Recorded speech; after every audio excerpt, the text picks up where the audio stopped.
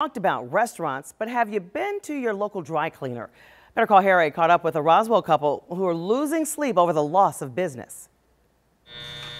Here's what happens to your local dry cleaner when every day is dress casual day. The machines are off, the hangers bare, and the place is empty. So you're down like 90% on business? 90%, yeah.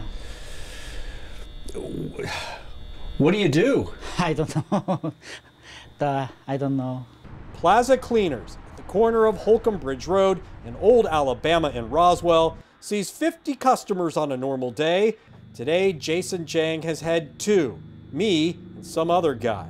His 4 employees are home, but he's here hoping Congress will stop messing around and pass the stimulus bill. How frustrating is this for you? The sigh sums it up. Jang has 2 stores, Plaza Cleaners and Ivy Cleaners, 3 miles down Holcomb Bridge, where the Kroger is packed. But the only employee here, Jang's wife, Cindy. I have a big problem. I cannot sleep. She's worried.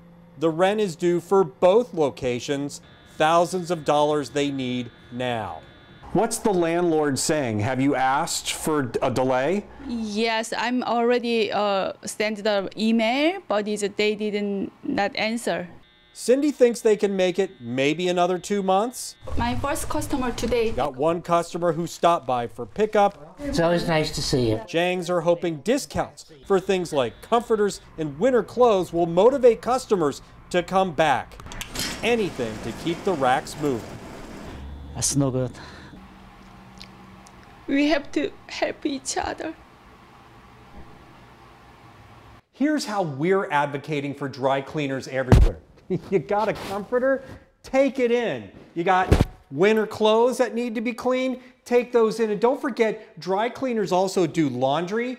You had to throw me your underwear? They do that too. Take it in to keep them in business.